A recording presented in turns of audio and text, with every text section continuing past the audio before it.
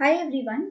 We will continue with nitrogen metabolism. We will discuss few more questions related to this chapter, and I hope this is for sure clearing your concept and building you and making you more confident to solve what kind of questions you can expect from this chapter.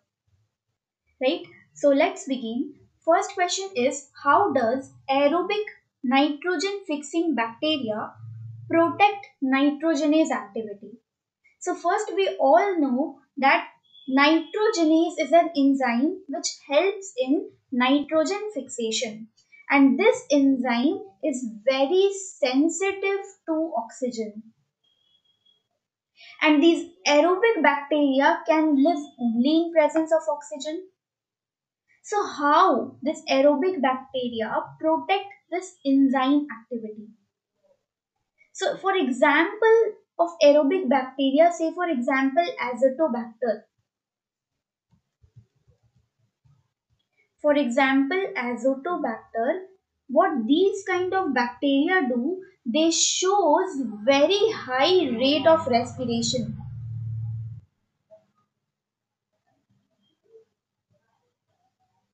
As a result of which they maintain reduced oxygen concentration. They maintain reduced oxygen concentration. So because of high rate of respiration, they maintain reduced oxygen concentration. So this reduced oxygen concentration is the main requirement for the nitrogenase activity. Okay. Next, there are some other bacteria. So other bacteria like, for example, gliothecae.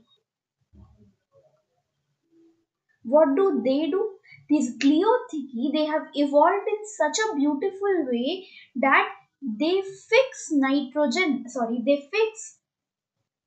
I'm very sorry. They evolve oxygen during the day by the process of photosynthesis, and during the night time they fix nitrogen, and during night time they fix nitrogen. So see how nature have evolved these organisms that they evolve oxygen during the day photosynthetically, and they fix nitrogen during the night time.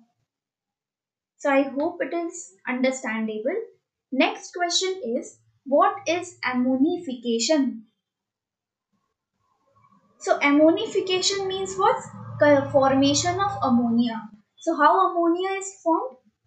So organic nitrogen is converted to ammonia. Organic nitrogen is converted to ammonia by variety of processes. What are they? So here biological process is involved, and this biological process involve the microorganisms. For example, which organisms? For example, fungi. Okay, so organic nitrogen is converted to ammonia by the action of microorganisms, which includes the fungi also, and this process is known as ammonification. Okay, so what is this process if you remember? Where microorganisms are involved to break down the complex substance into simpler substance. Do you remember the process?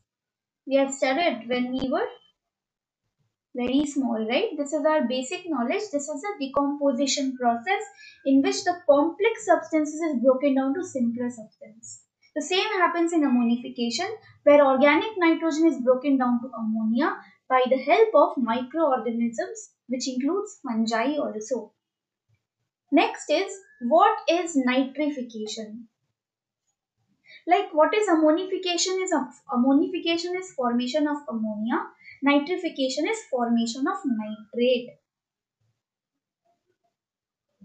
Okay, so there are some bacteria which do this process. So example of bacteria we will discuss. What happens here is that ammonia is oxidized to nitrite, which in turn is further oxidized to nitrate. Okay, ammonia is oxidized to nitrite, nitrite is oxidized to nitrate. Okay, by there are some members here, some bacteria will act, and here some bacteria will act. Okay, in the first case, the bacteria which act is Nitrosomonas and Nitrococcus. Either of them can help in the process. And in the second case, the bacteria which act is Nitrobacter.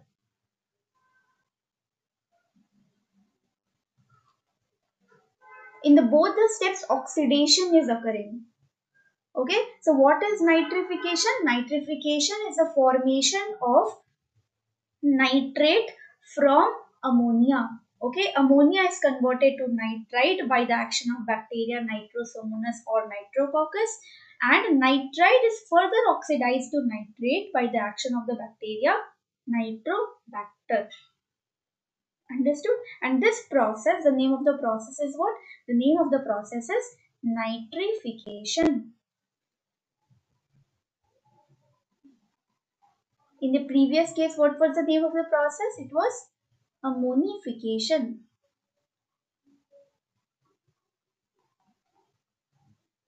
Clear? Next is, what are chemoautotrophs? So these chemoautotrophs, they are bacteria which obtain their energy by oxidizing inorganic substances. Okay, so I write here, so these chemoautotrophs, they are bacteria. And what do this bacteria do? These are bacteria which obtain their energy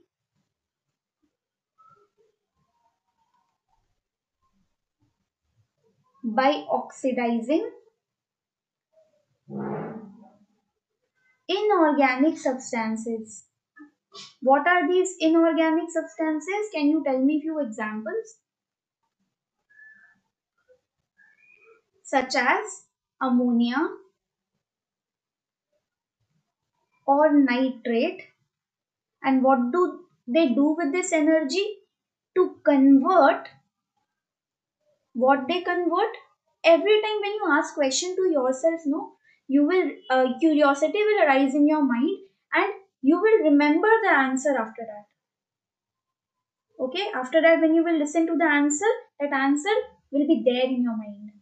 Okay, so to convert carbon dioxide to organic carbon.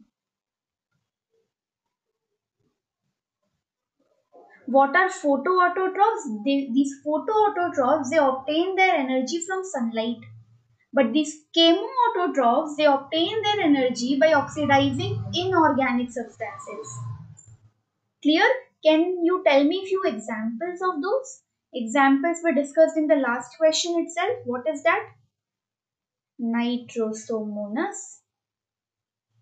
What do nitrosomonas do? They convert ammonia to nitrite. In lot of exams, this question comes where they ask you about the bacteria involved. Okay, ammonium to nitrite is nitrosomonas, and nitrite to nitrate is nitrobacter. Clear? Next question is, what is denitrification? So nitrification was formation of nitrate, and what is denitrification? It is a reverse process. Okay, so here what happens, it will start with nitrate. So either nitrate or nitrite, they will be converted to the gases, which is nitrous oxide and then molecular nitrogen. This molecular nitrogen will be lost to atmosphere. Okay, and this process is carried out again by few bacteria. What are the name of those bacteria? Example, Thiobacillus, Pseudomonas. So please remember, in most of the exams, you will find out that which are denitrifying bacteria. Okay, so thiobacillus, pseudomonas, these all are bacteria which convert nitrate or nitrite to gaseous nitrogen. This gaseous nitrogen will be lost to the atmosphere. Next question is, what is microsymbiont? Now we know that the plant, leguminous plant, they form a symbiotic association with what? They form the symbiotic association with the rhizobium bacteria. And what is microsymbiont?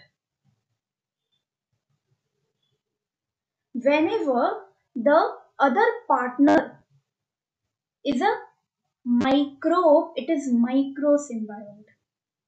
As simple as that. Okay. So in symbiotic association,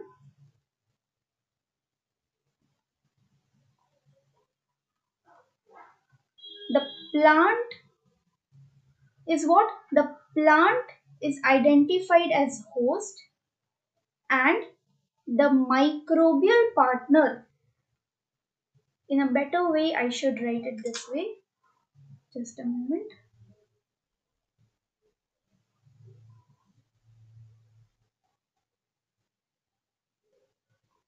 The symbiotic association between, I'm writing between short form, abbreviated form, and the microbial partner is called microsymbiont. So did you get me? I said when between the symbiotic association between the plant and the other partner is a microbe, then this association is known as microsymbiont. So can you tell me the example of some microsymbiont? Example of a few microbes which are involved in symbiotic association with plant. These are rhizobium, bradyrhizobium. So we have already discussed about all these, right? Our next question is homoserine. So what is homoserine?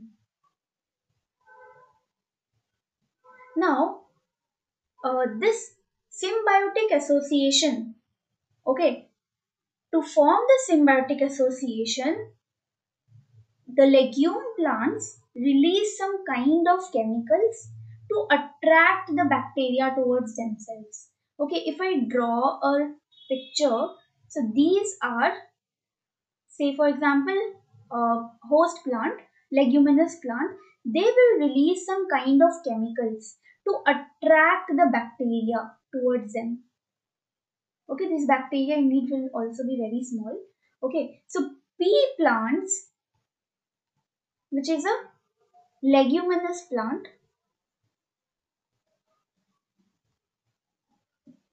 leguminous plant or the pulses family of plants, they release a kind of unusual amino acid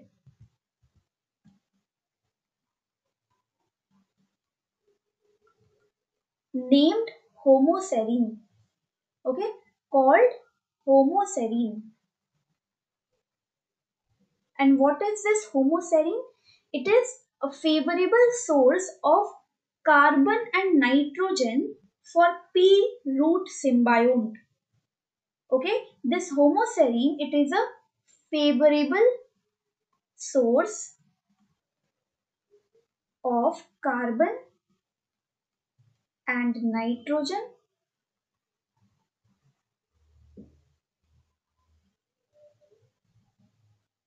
for pea root symbiont.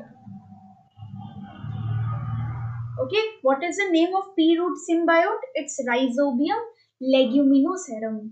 Okay, so here these chemicals which are released by leguminous plants, these are isoflavonoids which helps in the attraction of the bacteria. towards itself, towards the root of the plant. But what are hemoserines? These hemoserines are amino acids which are released by pea plant, and these hemoserines, they are the favorable source of carbon and nitrogen for pea root symbiote. What is the pea root symbiote? It is Rhizobium leguminosarum.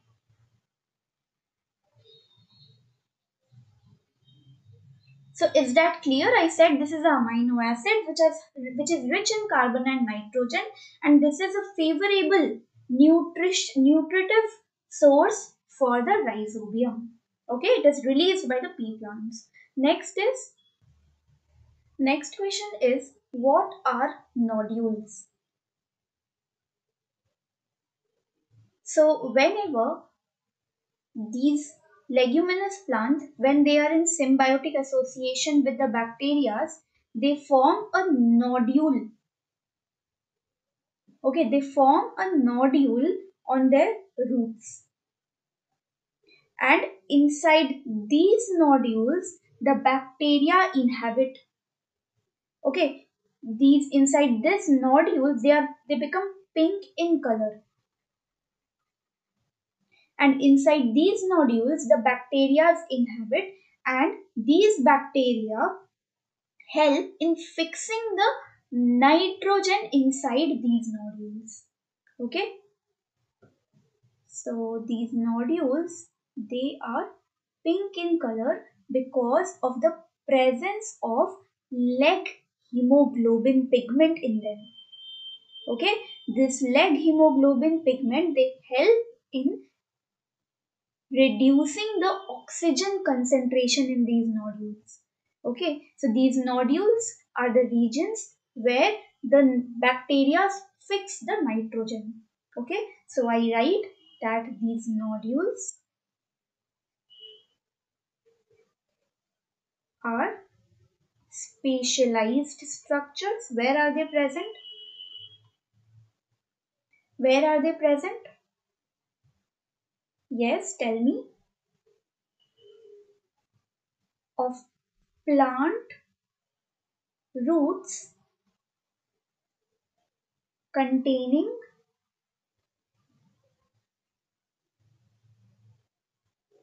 symbiotic nitrogen fixing prokaryotes.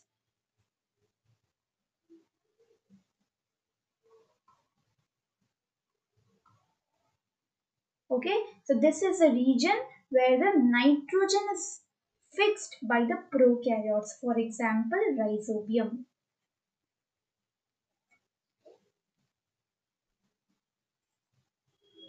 So that's it for today. We will see you in the next class. Thank you.